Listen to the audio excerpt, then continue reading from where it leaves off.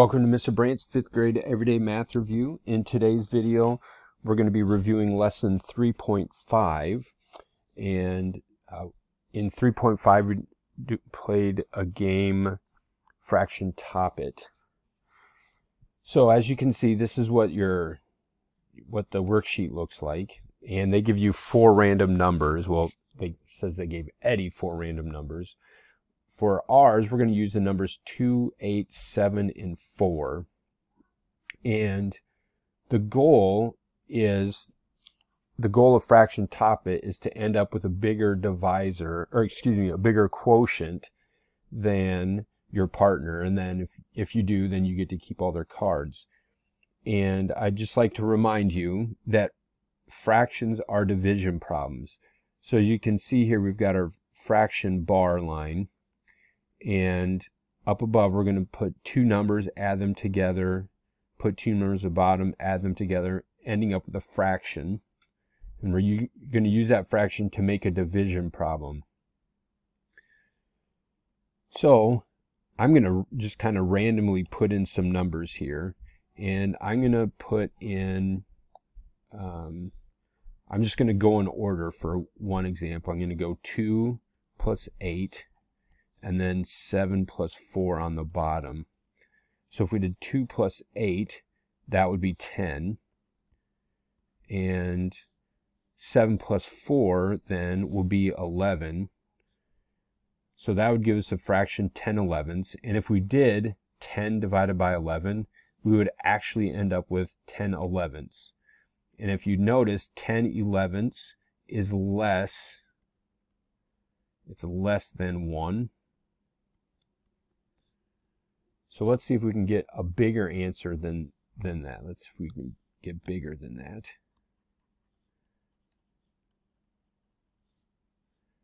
I'm going to go ahead and leave this one here.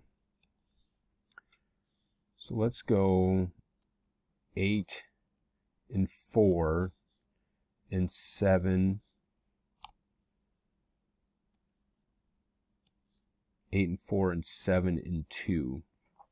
So 8 plus 4 is 12. So I'm going to make a sideways equal sign. 8 plus 4 is 12. And that's going to be over 7 plus 2, which is 9. So 12 ninths, we can see that 12 ninths is bigger than 1. If we divide that out, 12 divided by 9, that's 1. 1 times 9 is 9.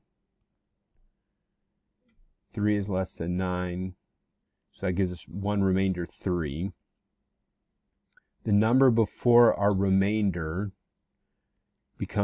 is our whole number. The remainder is our numerator, and then the divisor is always the denominator, so 1 and 3 ninths. So even though we have 4 different numbers, we have a variety of ways to get to that. Your goal is to follow that same process, but you want to get the biggest answer possible. You want to get the biggest answer possible. Now, the next question is asking you for a rule that Eddie could use to always get the biggest answer possible. That I'm not going to give you a lot of help with because I want you to come up with that on your own. So use those numbers 2, 6, 3, and 4. Put them in different orders if you're not really sure, and try to get some different answers.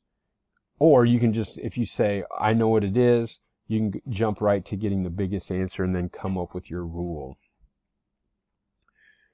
Okay, let's go ahead and move on to the practice. For the practice, they want you to write the value of the bold number. I went ahead and underlined it. And again, they're asking for the value. I'm going to write that down. Not the place, the value. So if we look at the 2, what place is the 2 in? The 2 is in the hundreds place. So if you have 2 hundreds, what's the value of that? The value of that is 200. Okay, next one. This is in the 10,000s place. So if you have two 10,000s, what's the value of that? The value of that is 20,000. And our last number, it's in the millions place. So if we have 2 millions, what's the value of that? The value is 2 million. Notice, the 2, if we start here and move to the right, it's 1, 2, 3. 3 digits. So we have to have same number of digits. Here, 1, 2, 3, 4, 5. 1, 2, 3, 4, 5. 1, 2, 3, 4, 5, 6, 7. 1, 2, 3, 4, 5, 6, 7. So that's one way you can double check. Remember, they're asking for the value, not for the place. Have a great rest of your day, and hope this video was helpful for you.